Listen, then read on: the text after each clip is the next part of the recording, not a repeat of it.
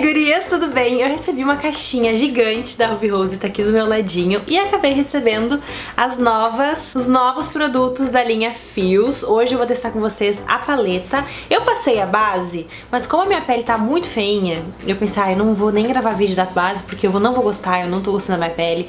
Eu tô no período fértil, eu tô ficando menstruada e, tipo, a minha pele fica muito cheia de textura, sabe? Então, se vocês quiserem resenha da base, eu posso trazer semana que vem. Mas hoje decidi fazer uma maquiagem linda com esta paleta muito maravilhosa. Eu tô, assim, incrédula.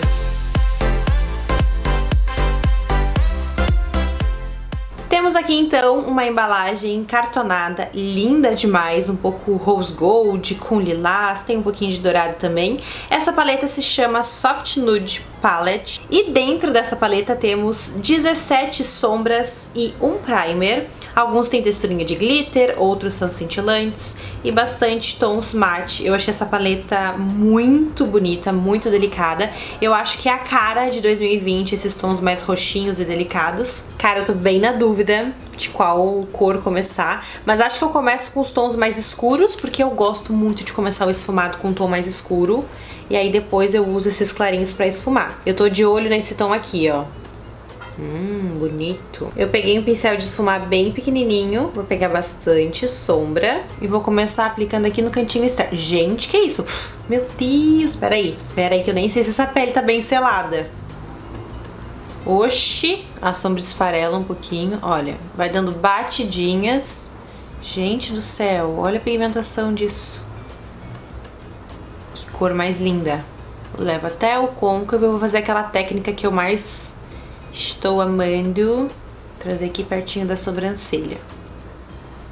Vai deixar meio marcadinha assim mesmo, tá? Gente, mas ela esfarela bagarai. O nome dessa sombra é Ruby. Eu amo paleta que dá nome às sombras e não só tem o nome da paleta, sabe? Acho que dá mais personalidade pra paleta. Que linda, eu amei essa sombra. Agora eu vou tirar um pouquinho do excesso e vou começar a esfumar as bordinhas antes de começar a aplicar um outro tom. Olha, vai levando, deixando mais gateadinho, sabe? Levando pra fora, assim. Com o mesmo pincel. Depois, se precisar, a gente pega um pincel mais fofinho.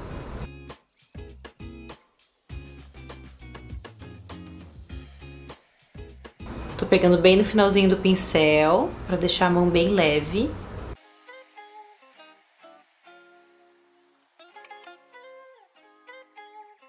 Eu peguei um pincelzinho maior e vou utilizar esse tom aqui, um tomzinho rosado, é a cor Young Love. E esse tom eu vou colocar bem na bordinha. É só um sustinho pra me ajudar a esfumar esse outro tom aqui, o Ruby. Olha, leva bem pra fora. Fazer aquela maquiagem bem esticada que tá se usando.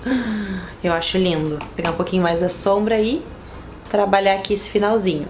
Pode levar pra fora da sobrancelha. Feito isso, eu pensei em pegar uma sombra com acabamento mais cintilante, tipo esse tom aqui, e vou aplicar com os dedos. Ai, que linda! É a Dream. Gente, muito macia. Ui, que linda! Ó! Vou aplicar aqui no meio. Gente, que lindo! Nossa, eu amei. Pera, deixa eu terminar de aplicar. Olha, aplica em cima da sombra mate e aonde tá o corretivo também.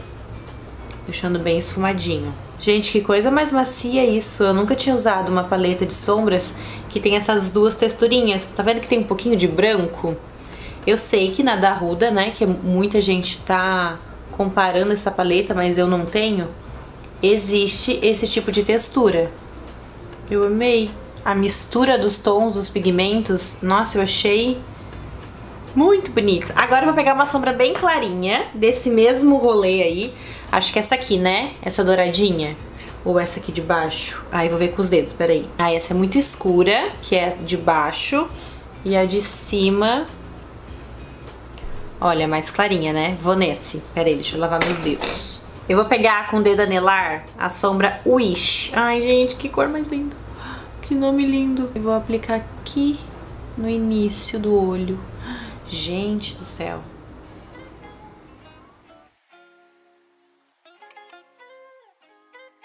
Sombra aplicada, eu amei essa combinação. Agora eu pensei em aplicar essa sombra prensada em glitter que se chama Wow. Acho que vai combinar muito bem com essa sombra do meio.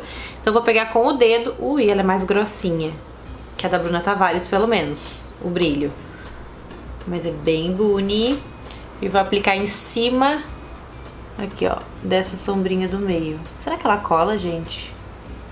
Ixi, peraí, como é que faz? Ih, gente, não gostei. Nossa, não.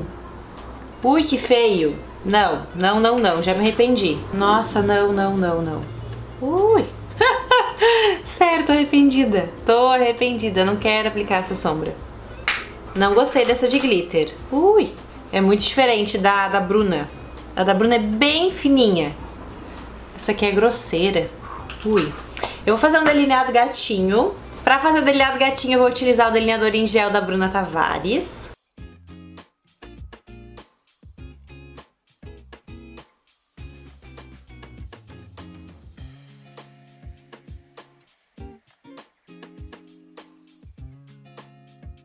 Piscou, eu já tô com o olho pronto aqui, não passei nada embaixo, só fiz um delineado e apliquei os cílios. E agora eu vou testar um batom que veio na minha caixinha, também da linha Fios, eu achei demais, é o batom Duo.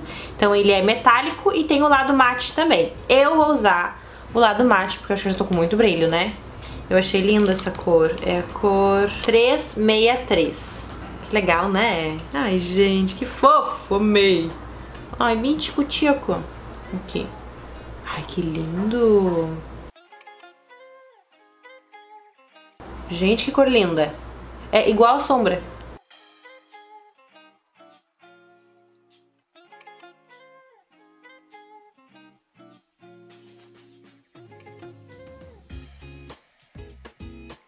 E vamos de considerações finais para essa paleta. Eu achei ela muito bonita, as cores dela, vou repetir, é muito, muito, muito bonito mesmo. Principalmente vendo o swatch. Ui, manchei toda a minha blusa. Principalmente vendo o swatch, a gente consegue perceber que tem tons mais marronzinhos, tem esse tonzinho de coral. Cadê? Esse aqui que fica lindo na pele. As cores cintilantes são as mais bonitas da paleta. Eu compraria essa paleta por conta das cores cintilantes. Claro que as cores opacas vai funcionar pra fazer toda uma maquiagem, ela ficou muito bonita, mas acho que precisa de um fixador pra sombra fixar na pele. Eu senti um pouquinho dessa dificuldade de aderir, mas pro preço que tem essa paleta, gente, impecável. Não gostei mesmo das sombras com brilho, achei que não precisava ter... Gente, peraí que eu vou só tirar isso aqui.